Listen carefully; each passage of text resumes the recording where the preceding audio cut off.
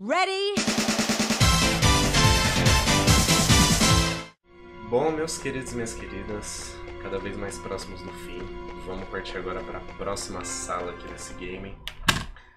Só que não necessariamente, vocês já vão entender. Let's just keep moving, okay? It doesn't matter. It does matter. How can two of you have the same memory? You can't both be right. I'm wrong. Fine, then don't believe Olha que me. bizarro. That's not what he meant. We're just kinda worried. Then let's ask Naminé. That should clear it up. Olha esse Sora causando um Look, rolê, we don't have velho. time to sit around, so let's go. Sora, what happened to you? What's that mean? Tá de TPM.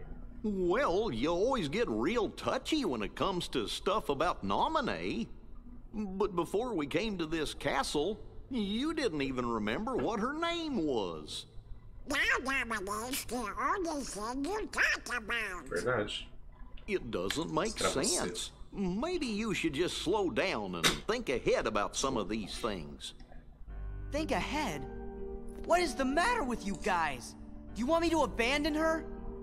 No, that's not it. Tadinho, mano. Then do whatever you want. You can lay back and take a nap for all I care. I'm going to find Naminé. Nossa. Sora age muito como um babaca nessa cutscene. Dá uma vontade de sentar o dedo na cara dele e morrer ele no primeiro Heartless que aparece, velho. Tudo bem que ele tá sendo manipulado, mas, tipo... Cara, é muito cuzão da parte dele. You're Tadinho, all that velho. he's got left. So then, if you don't stop this, no one will. But it's too late. You shouldn't give up just yet.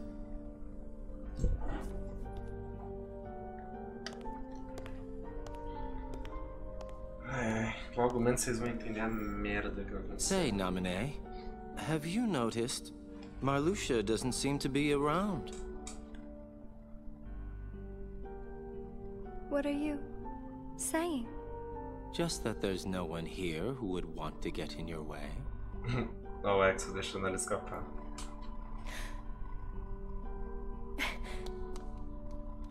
Just make it count. Por isso que eu gosto do Exo, velho. O Exo é foda demais, mano. Now this should be interesting. Try and make it enjoyable, Sora. It's the least you can do for me, you know.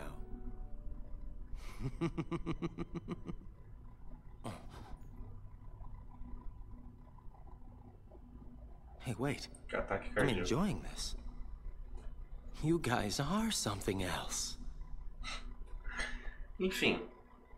Basicamente, o Sora deu uma crise de TPM, tudo que ele pensa agora é na Naminé, e ele mandou os amigos dele passear. Sora, Menos o grilo falante. Keep it to yourself. É, exceto agora, né? Nossa, se fosse o grilo falante, eu dava um tapa na cara dele agora, eu cuspia na cara dele, eu mijava na boca dele, velho.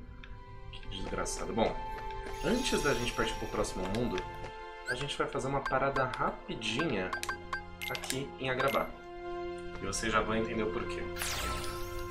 Vamos primeiro entrar aqui em qualquer sala. Isso aqui vai ser bem rápido, tipo, não vai ocupar nada do nosso tempo. Então podem ficar tranquilos. Por quê, gente? Como eu falei no final da última parte, eu preciso de uma carta Gravity. E ao que tudo indica, aqui em Agrabah a gente consegue essa carta. Usando uma dessas cartas de mapa aqui que tem um tesouro. Eu vou tentar usar uma... Qual mais fraca que eu tenho? Essa aqui. Vou tentar usar primeiro um guarda de trove. Se a gente conseguir o Gravity aqui, a gente já pode sair fora, porque a gente pega os outros lugares tranquilamente. Aqui é só você tomar cuidado. Mas agora que a gente tem o Glide, isso aqui é bem fácil. Só tomar cuidado com os Heartless aqui, eu não quero enfrentar nenhum agora. Esquece que eu falei. Né? Win! Courage! Cagou no rolê, né? Olha! Nossa, mano, esse draga! Caraca, maluco. Win! Enfim. Power! Tentar matar esses inimigos só de rolê, né? É difícil de passar do bagulho sem matar esses inimigos. Win! Nossa senhora, Dumbão, velho. Dumbão, vocês não viram esse Dumbão, Olha lá. Eu que controlo ele. Bicho, arregaça também, velho. Arregaça mais nesse jogo do que no outro. Caiu a pressão do Rex. Tá, agora a gente sobe aqui. Vamos ver se tem um graft. Eu lembro de ter aberto uma caixa do tesouro aqui. Mas aparentemente eu não tinha aberto. Porque tem um graft aqui. Que era exatamente o que a gente precisava. Agora a gente pode prosseguir pro próximo mundo do jogo. É só isso, né? Porque a partir do momento que você obtém essa magia pela primeira vez, você pode obter ela em qualquer lugar. Vou mostrar pra vocês o efeito colossal do que eu tô prestes a fazer. Vocês vão entender o porquê que eu queria tanto esse graft. Manos, se liguem. Se liguem nesse slate, velho. Olha essa merda. Não peguei o último, droga. Simplesmente isso. Só isso. Agora vocês falam, não. Valeu a pena você ter voltado pra pegar o Gravity, né? Meu, aqui, tipo, acabou a luta contra vários Heartless, tá ligado? Acabou, mano. Meu, vou tentar pegar esse aqui, ó. Vai ver. Meu, acabou, velho. Acabou. Só os caras não saírem correndo igual esse bicho escroto aí. Mas se sair correndo, eu mato assim. Pelo amor de Deus, né? Cada coisa que vocês falam aí. Minha voz está baixa. Então vamos resolver isso agora mesmo. Vamos resolver isso enquanto eu volto ali pra cima. 12º andar. Pronto. Espero que tenha melhorado agora, vamos ver. Hello, minha querida. Seja bem-vindo. Se acomode aí, fique à vontade. Ai, ai. Vambora. Destiny Islands. Agora a gente pode vir pra cá, porque... Se bem que eu precisava de mais graft, isso seria útil agora. Isso seria bem útil. Quantos Random Joker vai pegar hoje? Bicho, eu vou usar todos hoje. Que é o último mundo do jogo depois desse. A gente usa tudo, velho. Vai ser uma maravilha, cara. Bom, Destiny Islands, pra quem não lembra, é o primeiro mundo aí do primeiro Kingdom Hearts. Que por sinal aqui é um dos últimos mundos, é difícil pra cacete. Que é a ilha do Sora, né? O lar dele. E vambora. Evoca o furacão Katrina, é isso mesmo, mano.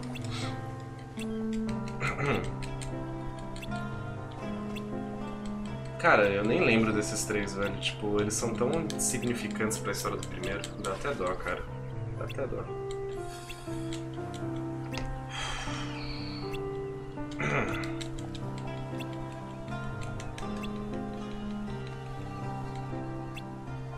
Tá bom, filho, tá bom, tá bom, tá bom.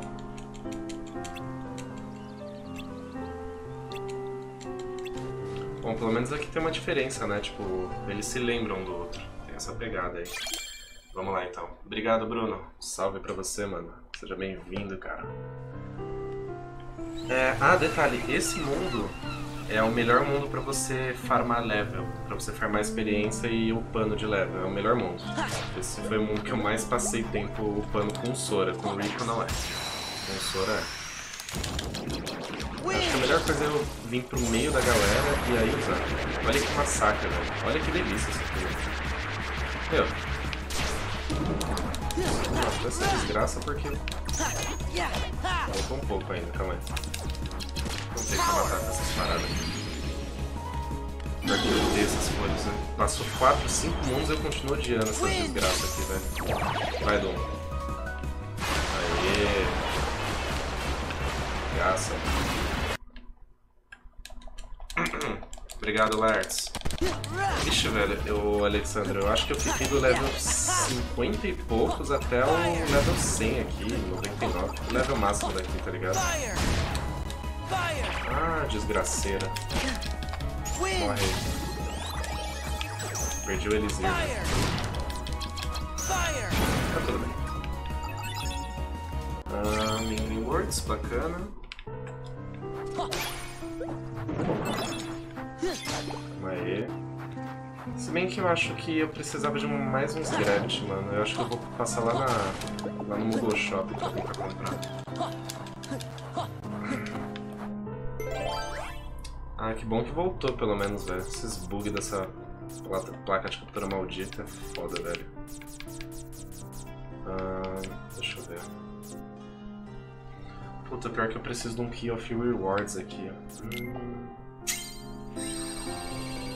Agora a gente se fudeu. Eu deveria ter guardado. Eu usei no outro mundo. Puta que pariu.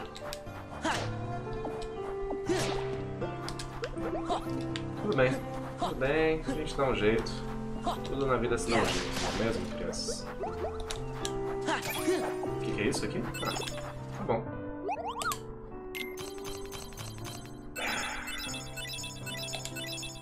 Ok, agora eu vou tentar pegar... Tá, preciso do Gravity. Jogo.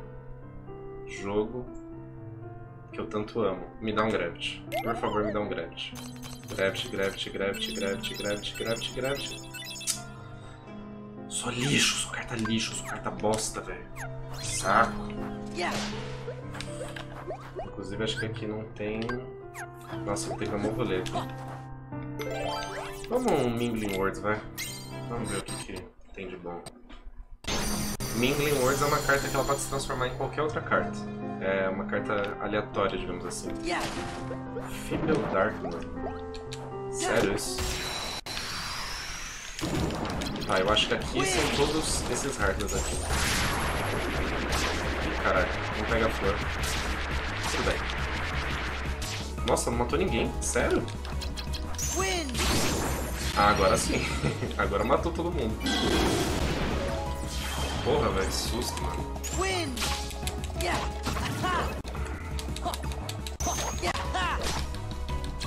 Sonic Blade pra finalizar com o estilo aqui. Beleza. Tá lá. Tá lá, mano. Nossa. Rei RNG estourou hoje, mano. Inclusive, a gente já precisa vir pra cá. Beleza. Agora eu tô aliviado, porque a gente vai precisar muito disso no final do jogo. Tipo, é um bagulho essencial pra gente. Uma carta equivalente a 2, vai essa merda. Uma carta equivalente a 8, vai essa merda. E essa carta aqui. Se eu já joguei Castlevania Symphony of the Night, já joguei, mas não passava muito longe nesse jogo não. Era bem intenso, mano. É isso, qual é a pressa?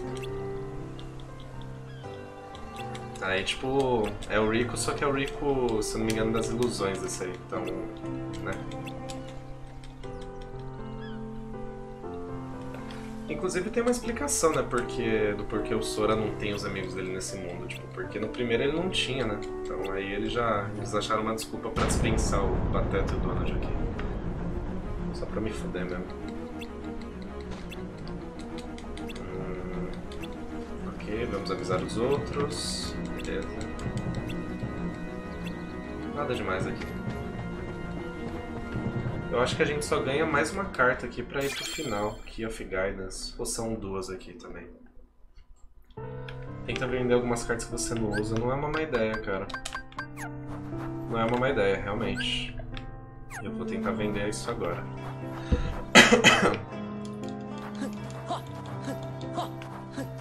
Tá, vamos lá, vai. Partiu vender cartas, porque eu preciso desse Gravity com urgência, mano.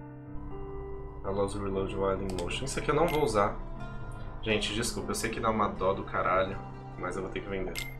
Eu preciso de pontos. Acrescenta o valor das cartas por 1? Não. Stranger Lightning eu nem uso o poder de Lightning. Fallen Cards. Tá bom. Mega Potion. Vendo ou não vendo? Não, esse não. Ítero eu posso vender. Um Potion. Poxa, posso vender tudo, né? Não uso mais. Blizzard não. Tinkerbell. Eu já tenho uma carta de chefe pra isso. O Bambi, não. O Gênio eu vou deixar. Simba também. O Doom também é bom. O Mushu é bom deixar também por causa do Mega Flare, se eu liberar.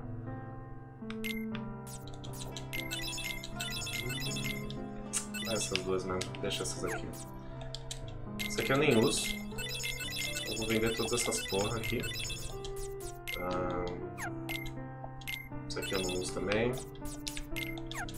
Tá, das cartas 5 pra baixo, eu acho que eu vou...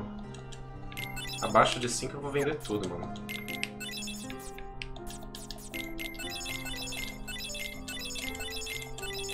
Mas dá uma grana boa, velho. Isso que eu quero grana. Grana, mano. Graft pra deck avassalador, exatamente. Essa é a ideia, velho.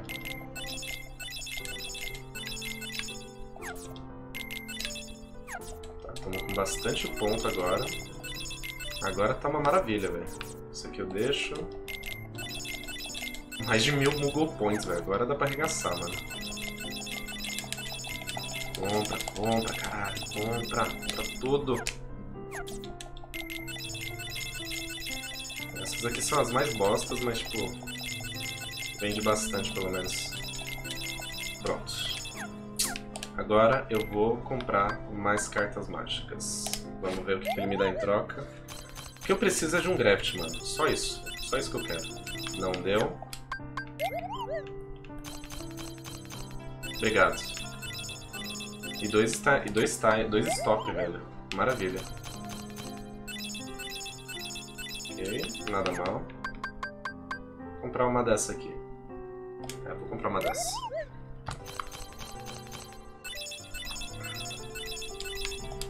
Porra nenhuma do que eu queria. Tá, menos mal. Pelo menos um veio, né? Pelo menos um, velho. Pelo menos uma porra desse negócio veio.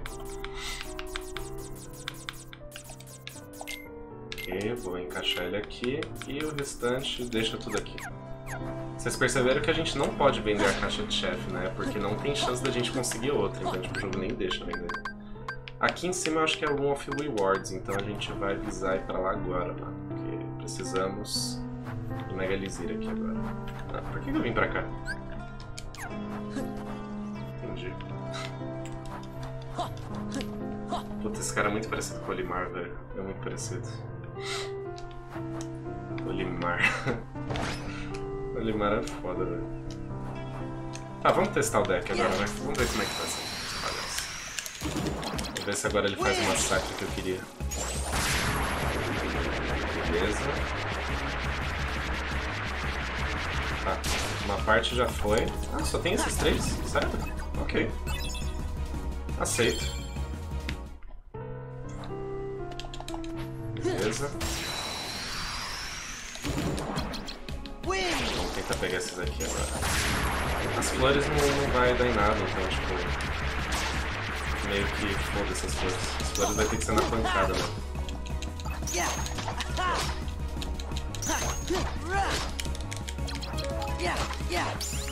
Level up! Oh, maravilha!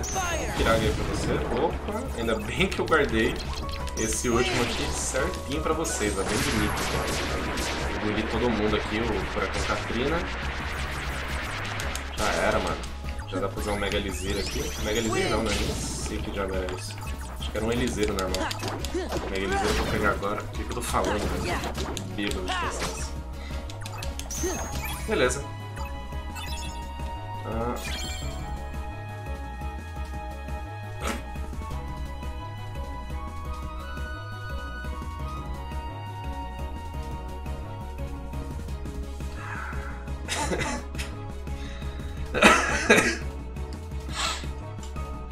Eu não vou falar nada. Eu não vou falar nada, vou ficar quietinho na minha, porque, né, esse jogo aqui, ele... RNG o retorno, isso mesmo. RNG o retorno, velho, adoro isso. Ai, gente. Inclusive, quem tá lá no canal do YouTube deve ter visto que eu fiz uma tentativa de live hoje, né? Hoje mais cedo lá.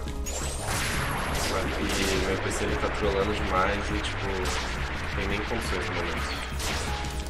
Eu vou precisar, urgente, levar esse PC na assistência pra ver o que tá pegando com ele, porque ele tá me irritando pra cacete. Isso não é legal, né, gente? Vamos combinar que não é legal. Você tá jogando com a galerinha legal, com a galerinha bonita, e do nada o PC vai e cracha o jogo. Aí, tipo, superaquece, aí dá tela azul, mano, isso não é legal. Não é legal, definitivamente. Vem cá todo mundo. Uma sugada bonita. Dá uma sugada bonita. Nossa, eu realmente não ajudo a causa, né? Acho que era outro Randall Joker já. Eu falei, caralho. Tipo, tudo bem que a gente tá na zoeira, mas tipo... Ai, caralho! Perdi a porra da carta, eu não sei o que era, velho. Vamos lá. Venha todo mundo para meu cura contra. Deu errado? Deu muito errado, velho. Deu errado pra caramba. Você não tá ligado, velho. Desgraçado, acho que ele chama mais inimigos, velho. Pegar todo mundo aqui no furacão, ó. Que jeito. Mano, dá uma satisfação tão grande você usar esse negócio aqui nos inimigos. Beleza. Vou pegar o cactus grandão aqui, só pelo roer. Fura com Katrina. Eu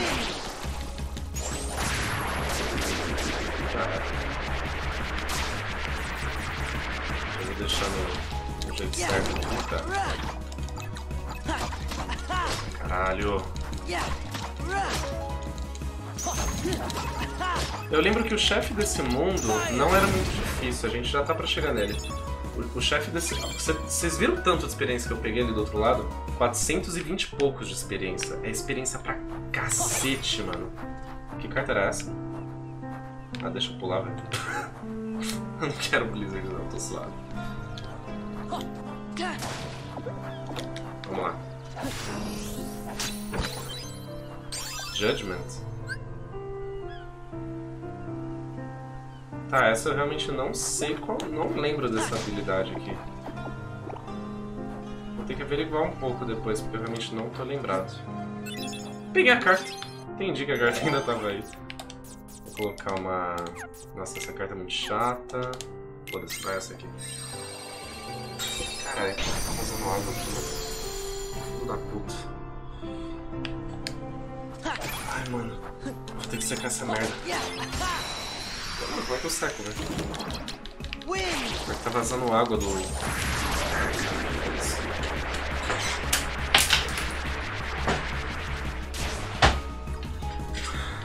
Filha da mãe, velho. Queria secar com pijama mesmo. Nas horas de desespero eu tiraria a camisa que eu tô agora pra jogar aqui na mesa, mas... Tudo bem, como a gente não tá tão no desespero assim... Ah, de novo essa merda, velho. Essa bosta. Tudo bem, pelo menos eu peguei a carta certa, que é a primeira carta que a gente descarta do baralho. Ó, outro level up já, velho. Aqui é o melhor lugar pra isso. Aqui é sucesso, velho.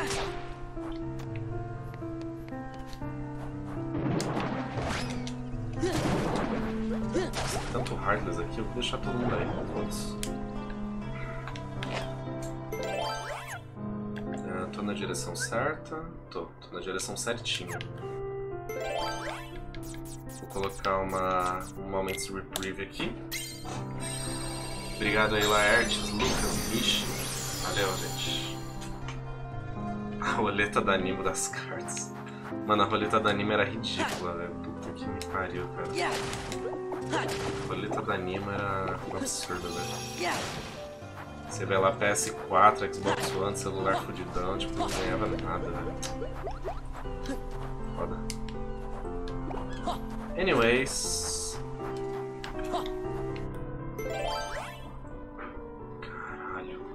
Caralho, aqui vai carta pra cacete, mano. 99 no total. É, aqui o Randall Joker cai muito bem, porque a gente tem 9. Então vai pelo menos um aqui. De cartas vermelhas eu mal uso, então... Eu vou usar umas cartas vermelhas pra... Será que eu tenho a quantidade? Aí às vezes eu tô usando e eu não tenho de qualquer maneira, tá ligado? Deixa eu ver. 6, 7, 9, 12, 14... 15, 16, 20, 21, 22, 23... Nossa, eu não ia conseguir... Não, consigo sim. Consigo sim. Pelas minhas contas... Eu consigo, nem que eu gaste todas. Essas cartas vermelhas é tudo uma bosta e no último mundo isso aqui vai ser uma merda. Opa, pronto. Agora as cartas verdes, mano. Eita porra, eu tenho um monte dessa aqui. Randall Joker. Não tô com paciência. Obrigado, Samekishi. Valeu, Victor. Beleza, aqui, a gente entrando, a gente consegue a tão aguardada paradinha que a gente precisava aqui. Que é o Mega Elixir, velho. O melhor equipe, o melhor item de todo o jogo, velho. Isso aqui vai ser um tesão pra gente usar, cara. Porque é uma carta que, independente das cartas que você tenha usado no baralho, você recupera todas. Todas, sem exceção. Menos carta de chefe e ela mesma. Mega Elixir é uma maravilha, cara. Inclusive, eu vou equipar essa porra agora aqui, velho. Vou equipar em todos os decks, inclusive. Vou equipar nesse deck aqui. Vou equipar um Elixir e um Mega Elixir. Olha que coisa bonita, velho, com essa coroinha maravilhosa. Ah, tá. Equipando aqui, beleza. Nossa, eu tô com bastante ponto aqui, velho. Dá até pra colocar outra coisa. Essa carta é boa, viado. Essa carta, ela te revive. Você tem uma vida extra. Se você morre, você volta, mano. Maravilha. Vou usar ela definitivamente. Agora, a carta do arregaço aqui. Deixa eu fazer umas alterações rápidas nela. Mega Elixir, entra aqui e é só isso que dá pra fazer. Se eu tirar essa poção, acho que dá pra colocar a carta do Vexen aqui. O que isso aqui faz? Tá, isso aqui é o... Tá bom. Puta, por 6 pontos, tá me tirando, hein, velho. Por 6 fudidos pontos. Tá bom, vou tirar essa então, vai. Na verdade, por que eu não tirei a outra? Se essa aqui ela recupera todas as cartas, eu sou um idiota. Eu sou um idiota. Vamos lá, tira essa e deixa o Elixir normal, galera. Isso, assim.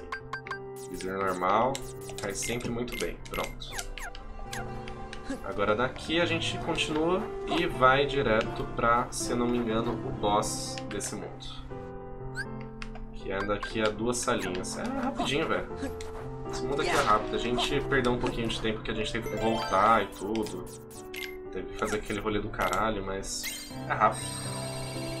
Como está o RNG? Tá ótimo, tá maravilhosamente ótimo.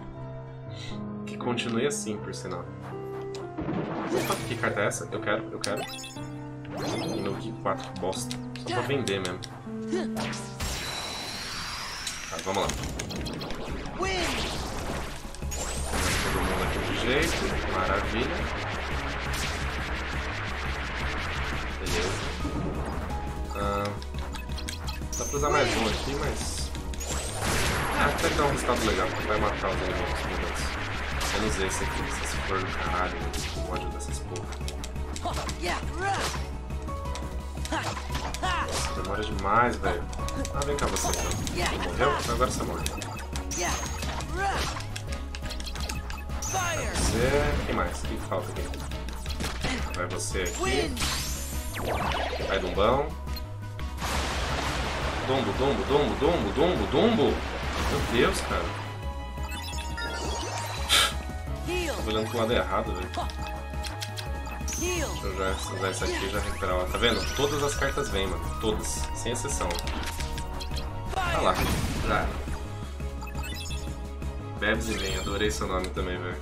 Nome bom. Nome bonito, nome bom. Eu vou querer... não era. Tá. Essa carta tá boa. Você é um duelista? Vixi. Faz tempo que eu não jogo Yu-Gi-Oh, hein, cara. A gente tenta. Mas... pra mim seria uma boa jogar o Yu-Gi-Oh. Puta, 50, mano. Puta que laparaca, velho. Qual carta que eu mais tenho aqui? Tenho essa. O que mais eu tenho? Tenho uma dessa. Uma dessa. Essa aqui não vai. Puta, eu tô praticamente sem carta, velho. Que merda. Vai. Uma dessa e uma dessa. Eu quero guardar todas as Random Joker pra por último, velho. Todas. No último mundo. Eu espero que eu esteja fazendo a coisa inteligente. Puta que pariu, esqueci de trocar o baralho de novo, cara. De novo. Caralho, mano. Então, o momento cutscene aqui.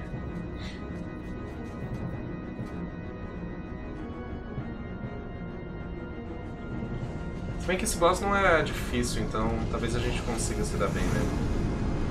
Talvez. Ou talvez não, né? Valeu, Ninja. Obrigado pelas cocas, mano. Bom, esse chefe aqui é o primeiro chefão do jogo lá, do primeiro jogo no caso. Ele é tão fraco quanto o primeiro.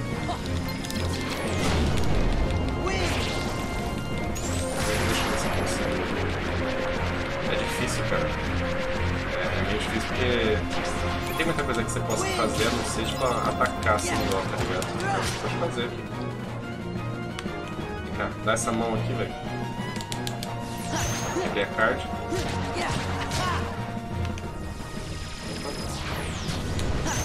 É, tipo, você quebra o card e o cara vai lá pular, tá ligado? Caralho. Pera aí. Fire aqui. Mais um fire. Uma carta de Mickey. Não sei que diabo que essa carta faz, mas beleza. Ah, faz uma escadinha, viado. Vamos arregaçar a cabeça dele agora que eu acho que dá mais dano aqui. E ele para de atacar. Ok. Beleza. Mais um fire. Mais um fire. 3 piraga, velho. Quase matei essa desgraça. Calma aí. Quake? Que Quake é esse? Esse aqui eu não fiz ainda. Vamos ver. Grande cu, velho. Não fez porra nenhuma. Vem, traz as cartas pra mim aí, tá tudo certo. Pronto. Isso aqui foi bem fácil. Bem fácil, velho. Mas será que vai ter mais chefe? Eu não lembro, cara. Eu acho que na campanha do Rico tem um chefe aí. Aqui não tem chefe. É, ele deveria gritar a hora do duelo mesmo, seria legal o fanservice.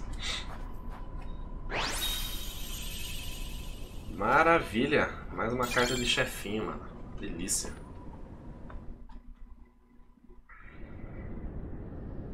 Okay, I have to keep her safe. Nominee, can you hear me? Oh. A Namina aí. Nominee.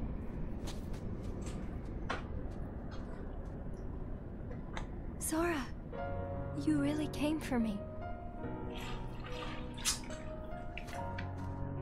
It's you. It's really you. I've been through so much just to see you. Yes, I wanted to see you too. But this isn't right.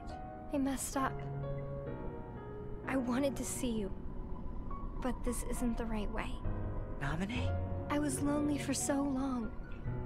I just couldn't bear it anymore. So I called out to your heart and had you come all the way out to this place. You came for me and I'm so happy, but to your heart I had to. Don't worry. I'm here because I promised that I would protect you. Sora. Thank you. And I'm sorry. Beijing. I'm not supposed to be in this picture. That's true. Momento.exe aí, ó. Pra Nominee? vocês. That isn't me. I'm not there. I don't really exist inside your Olha heart. que mindfuck. I don't Nem eu tô exist entendendo. in anyone's heart. I never have existed anywhere. What are you saying? What's gotten into you? Weren't we inseparable? Always together? But then you had to go away. I came here so I'd never lose you again. Was it really me you wanted to see? Of course it was. I know I've forgotten a lot of things in this castle, but never anything about you. Look! You gave this to me, didn't you? You have it. My good luck charm. No, Sora. You can't believe me. What am I supposed to do? Mindfuck fudido, não tô entendendo mais nada. Think just one more time about who's most special to you. Call out to that piece of memory that glimmers faintly deep inside your heart. No matter how far away the light gets, Your heart's voice will always reach it. Who's most special to me? That's an easy one. It's you, Namit.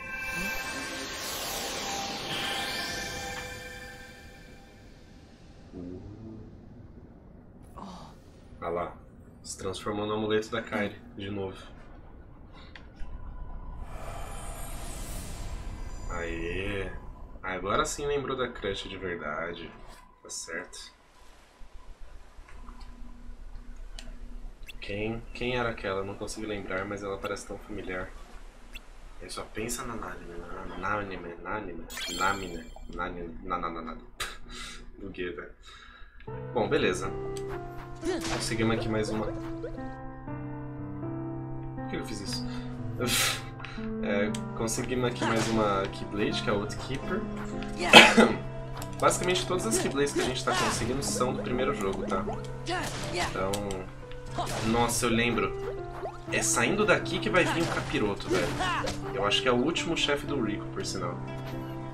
A gente enfrentou o quê? 2 ou 3 até agora? Não sei, mas enfim, a gente vai enfrentar mais um Rico aqui. Não lembro se é um Rico ou se é a Larxene, mas a gente vai enfrentar alguém agora e a gente vai massacrar, porque eu vou reestruturar meu deck pra ele ficar GG. Inclusive eu vou fazer isso agora, porque senão... Tá bom. Dá pra colocar mais uma dessa aqui, viu? Se eu fazer direito. Coloco mais uma aqui.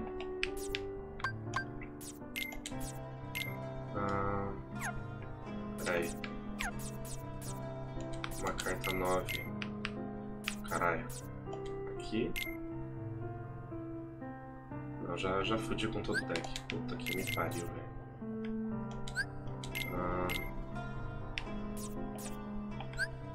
Nem sei mais o que eu tô fazendo.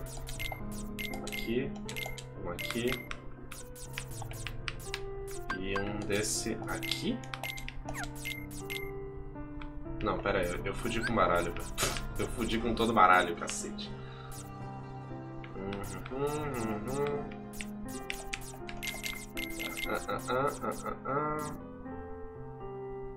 Cara, eu fudi com todo o baralho, eu sou um idiota. Tá. Vou fazer essa parte de novo aqui. Eu não sei porque que eu fiz, velho. Realmente minha cabeça deu uma bugada, velho. Ah, beleza, agora a gente faz certo aqui, que não tem erro aqui não. Agora a gente vem e coloca aqui essa e essa. Essa aqui a gente coloca aqui e aqui. Aqui a gente coloca aqui e aqui. Essas aqui... Opa, deixa eu ver se tem algumas outras melhores. Ah, definitivamente tem. Eu sei que vou ter que tirar alguma coisa do baralho, mas não sei o que tirar. O que eu tiro agora, né? Tá bom, né? Algumas coisas têm que ser sacrificadas, né? Então, opa, equipa o deck, Gabriel. Equipa o deck. Por favor, não esquece de equipar essa bagaça não, tá? Obrigado. Agora salvem e se preparem, velho, porque agora vai ser intenso mesmo com essas bugadas aí, velho. Eu vou ter que ser muito ninja aqui, velho, pra passar desse boss.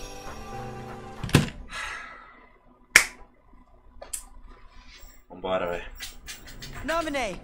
Vambora. It isn't you. The person most special to me, it's not you, right? No. The girl you really care about. The one who was always with you. It's not me. It's her. But then who is she? 'Cause I can't think of her name. If she's so special to me, then why can't I remember? Because I went into your memories and... Let me explain this. Olha lá o plot twist. Plain and simple. Momento plot twist do rolê. Your memory is a train wreck.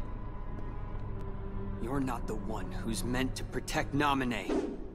It's Nossa, supposed quase to be deu na me. cara dela, vai proteger. You and your messed up memories are always in the way. Sora! Galera, agora o bicho pega, velho. Agora se prepara que o bicho pega, velho, porque ele tá até ó, com a mão .ez. Lembra quando ele usa isso aqui no 1? Ó, mano, já começa assim. Não dá nem chance, velho.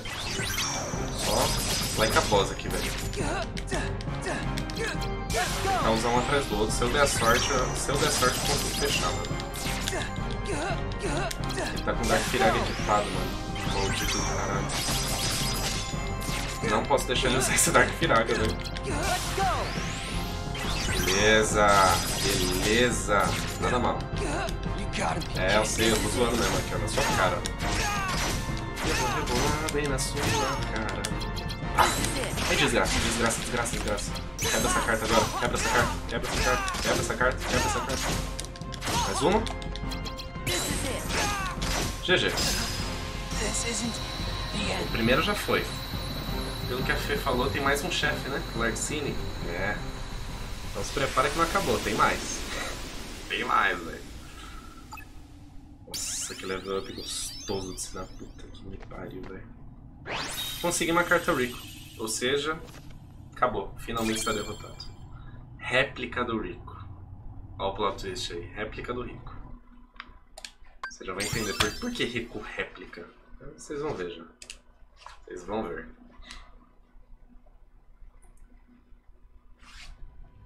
Na verdade... Ah, o jogo ele te dá uma chance de voltar e salvar. Eu vou salvar pra quê, velho? Você não tem um cara de quem quer salvar? Vamos falar com o Rico aí.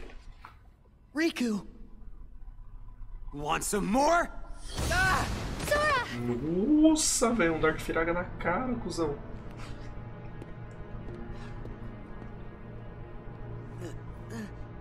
Riku! Looks like I win. Riku! Stop! You are through! I said stop! Ih, bugou a mente do boneco. Riku? Crashou, Riku? velho. Deu tela azul. Riku! Joga no rio. What did you do? What did you do to him? Taca no rio, mano. Taca no rio que tá com defeito. Broke his heart. I'd Pinta de say verde, more joga no like mato. she smashed it, really. Smashed his heart? Then what's gonna happen to Riku? Oh, you're Imazinha so já, much né? fun to watch. If it's a Riku you're worried about, then don't. Because Riku was never really here. Não estava aqui. What do you mean? Do you really think I'm just gonna say it? That's too easy.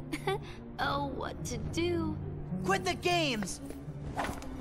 Só tomou uma bicuda, velho. All right. Have it your way then. I know it'll kill you to hear this, but I think I can live with that. That thing lying there is just a puppet that Vexen made as an experiment. No more than a toy. Esse Rico foi um boneco. It's laughable, really. Ele não é o Rico de verdade, ele é um boneco que foi criado pelo Vexen, que é aquele maluco que a gente matou lá com o escudo de gelo. Esse não era o Rico que a gente tá enfrentando o tempo inteiro, era um boneco, era uma réplica do Rico, exatamente igual ao Rico, mas não era o Rico. Basicamente é isso. But it was the fabrication Esse é o all plot twist. along. Um deles, né? Not Riku. A fake? Fake in every possible way. It was only finished recently. How could it remember anything? You get it? Its memories with Namine were just planted, not real. Nossa! Yep, that Caralho, means que all this ignorância. time it's been picking fights with you over memories that were counterfeit, trumped up, and Entendeu? completely Todas as bogus. memórias que ele tinha sobre a Nami, né, foram plantadas nele também. Tipo, era tudo falso. Ele é só um boneco que tava trabalhando a favor deles contra a gente, no caso. Bogus. Ou seja, quantas merdas, velho. Isn't that the truth, Namine? Oh, so cute. But behind this little face, you do awful things. Namine? Tadinho. You're so stupid. Don't you get it now? Mais uma bomba. That's what Namine's powers Mais are uma about. bomba. She can enter, rearrange, and even create new memories of anything, even things that never happened. The girl you've been trying to protect all this time is really a manipulative witch who shackles people's hearts. Pronto, mais plot twist pra cabeça de vocês. A Namine, na verdade, é uma bruxa que tem o poder de manipular as memórias das pessoas. Ou seja, aquilo que ela estava fazendo no caderninho e tudo mais lá, basicamente é o poder dela, velho. Ela pegar e fazer isso. Ela pega as memórias das pessoas, bagunça tudo, coloca o que ela quer, tira o que ela quer. E por isso que a gente estava esquecendo cada vez mais das coisas e lembrando cada vez mais da Namine. Porque a organização mandou ela plantar isso na nossa cabeça. Então a gente esqueceu de tudo. Cara, em resumo das coisas, a nossa cabeça tá fodida, velho. Tá mais fodida do que alguém que, sei lá, usou 30 kg de cocaína em meia hora de uso, tá ligado? A gente tá tudo fodido. Esse é o resumo. Nossa cabeça tá bagunçada e a culpa é dela, basicamente. Then memories are all... Oh, you do get it. Lies, lies, all lies. Just Nomine's illusions, nothing more. Binding you in the chains of your own memory was central to our trap. Chains of memory. Entendeu? Entendeu? It makes me tingle to think how easily you were duped. So close to it, we were almost there. This was our only chance to turn the Keyblade Master into our puppet, but that jerk Axel. Basicamente, o que aconteceu foi o seguinte, qual era o objetivo deles? Era pegar o Sora, a gente no caso, e usar a gente com toda essa manipulação a favor deles, como se a gente fosse um boneco pra eles, basicamente. Só que o Axel deixou a Namine escapar e fodeu com os planos de todo mundo. E agora a Larksin tá puta, Pikachu vai soltar raio pra tudo quanto é lado e a gente vai matar. É isso. He used Nominate to betray us. A história é complicada, falei pra vocês. É uma história complexa, velho. So now, I'm left with no choice but to eliminate Vai ter que you. eliminar a gente. You'll pay. Don't! Ixi, vai tomar um cacete também. It's a little late for the witch to grow a conscience. Last time I checked, you're the one who fooled around with his memories, creating Foi this ela que mess. causou toda essa I merda. know, but I should tell you that I'm in an extremely foul mood. Thanks to you, all our plans are ruined. Nossa! Nominate! What's this? Are you upset? And you don't even actually know her. Maybe not. But still, I made a promise. What? A promise I made to Nominate to keep her safe. Sora, era falsa a memória. Maybe my memories are Aê. fake, Pelo but the menos deu promise conta de ser agora. is real to me. That's why I'll keep it. Isso aí, velho. Isso aí, agora. Pega de You're Blade. such Pega an de Blade. idiot. There Pega essa is porra. no promise, and there Regaça, never regaça, was. regaça, regaça, You're regaça. just delusional. Must you insist on Vai, playing cala a the boca, hero? cala a boca, vai, vamos pra treta. Whatever. If that's the way you want it, you're going down alone. Você viu o escudão, velho? Já deu uma curada bonita aí, ó. Olha quem chegou pro rolê. Ah, é. Donald! Agora sim, Goofy, velho. you found it! Of course we did. We were worried about you. And we promised. We promised to Esses be dois the são fodas, protector. esses dois são fodas, velho. Melhores personagens do jogo, velho. Da saga inteira, foda-se. You won't ever be alone. It's always been the three of us, and we stick Isso aí, together. velho. And that is how it's going to stay. Okay. Have it your Só vamos, way. garota. More pain for you means more fun for me. Bora então, vamos ver quem vai sofrer mais aí. Gente, agora vai. Eu vou ficar quieto. Eu vou tentar fazer o nosso esquema mortal pela morte. Vamos lá. Começando por aqui. Pausou o jogo? Ferrou com você. Bora.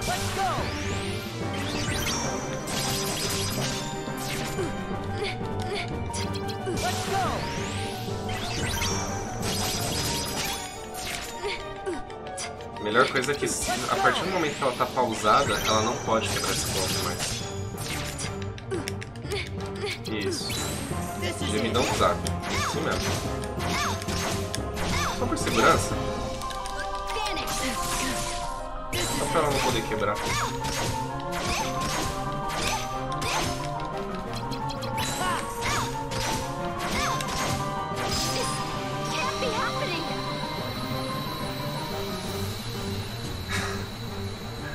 Rapaz, o poder dessas chitadas é muito fodido. É muito fodido, velho. Cara, não teve nem como, mano. Obrigado, Ruth. Valeu, Luiz, pelo follow. Tamo junto, vocês dois. Pegamos até a carta dela, velho. Que eu acho que, inclusive, melhora os poderes de eletricidade. Que a gente não usa. Mas tudo bem. Tá, CP 1000. Fechou. Já era. Não vou mais aumentar CP, só HP a partir de agora. Vamos ver ela morrendo. No, I refuse to lose. There's such a bunch of Nossa, você tá losers. bêbada, velho. I think I'm fainting. No, this isn't. Tchau, No way. tchau. I won't. Falou. Allow. Valeu, falou. Partiu.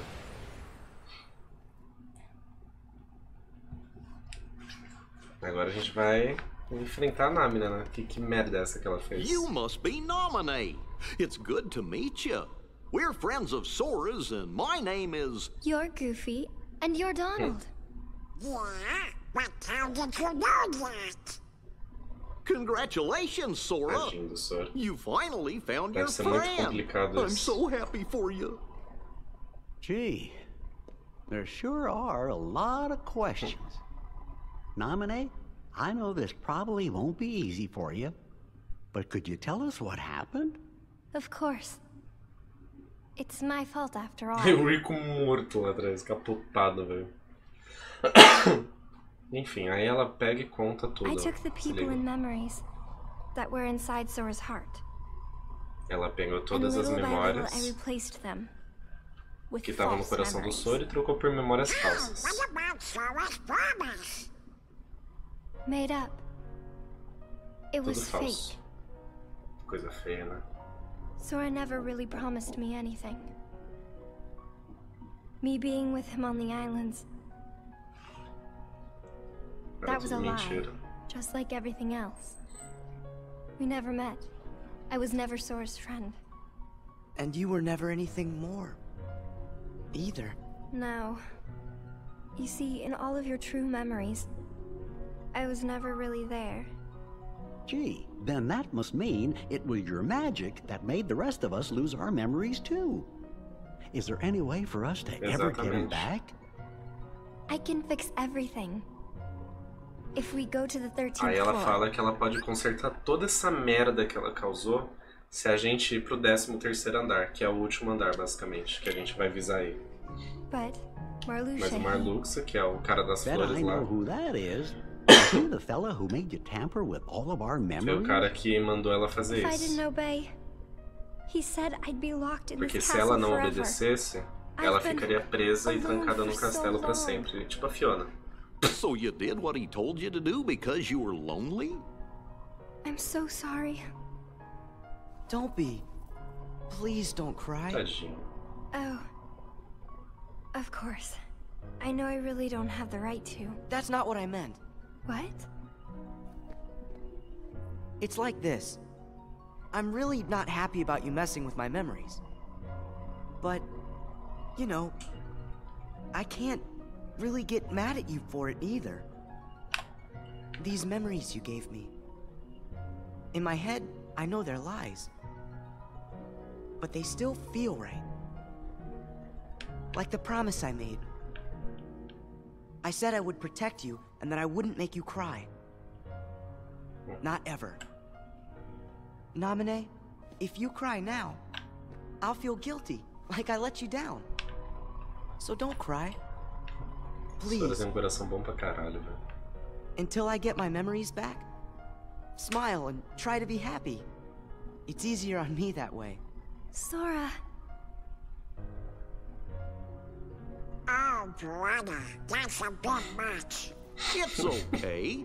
Sora always gets like this every time he's around a girl. Aw, cut it out. I thought you both lost your memories too. Too bad. Good friends don't forget the good stuff. Come on. Melhores personagens, né? There. That's it. That's the nominee I remember. Yeah, I really liked it when you used to smile. Of course, that was really only in my fake memories. But what I'm feeling now definitely isn't fake. It's real. Thank you. Well then, let's go. Oh I boy! can't wait to get my memory back. Nominee? Marluxia is gonna be up there, so maybe you'd better stay down here. Sorrisinho do Sora. Yeah. Maybe you could look after Riku? We'll come get you when it's over. Okay.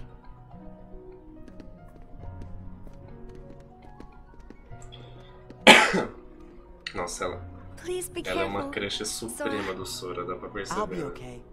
Ela é uma crush suprema promise. do Sora, velho. Tá, beleza. Pegamos mais uma Keyblade aqui, Oblivion, gente. Sei que foi muita história pra processar, eu sei que a cabeça de muita gente deve ter explodido aí com tanta informação, mas basicamente é isso, gente. A Namina manipulou tudo, nossas memórias, era ela que estava sendo responsável de tudo. Quanto mais a gente subia, mais a gente esquecia de tudo. E mais memórias falsas ela implantava na nossa cabeça. E o Rico acabou de fechar o olho.